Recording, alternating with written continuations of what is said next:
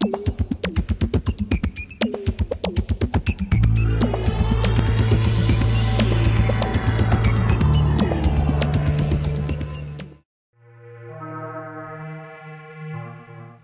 notice oscillator A here, we have less controls to work with than we do here. We don't have the fine tuning.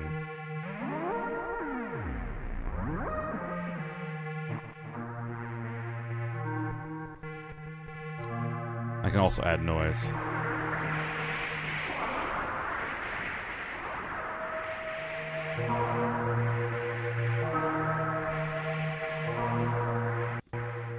Now I can also control the release, sustain, decay, and attack of this, so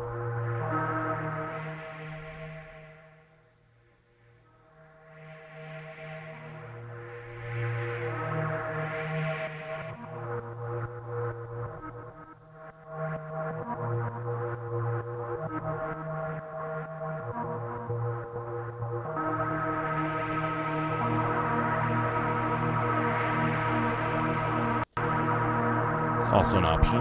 But let's put it back to the way it was and take a look at what I can do with delay effects.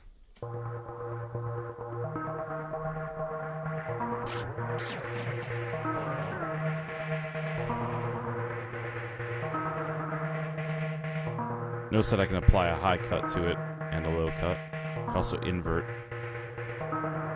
signal. And I can control feedback here. Control the wetness or dryness of the signal.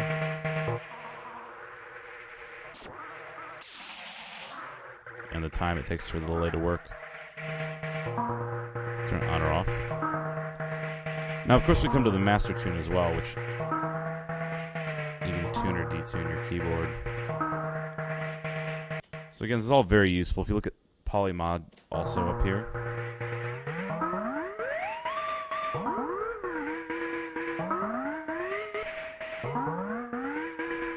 And the master LFO.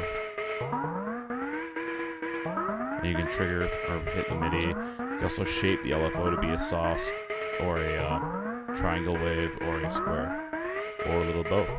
Same with the oscillators. If you notice also oscillator A and B, you have options between saw, square, and on B, triangle. So like, let's just bring B up.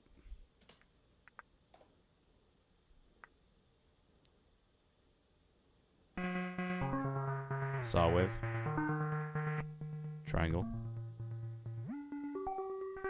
saw. So anyway, that's a basic overview of the Pro 53. I will be back a little bit later with a little video on the presets and how to utilize them to their fullest capacity. I'm Bill Holland for GearWire.com, and this has been Komplete 5 in the Pro 53.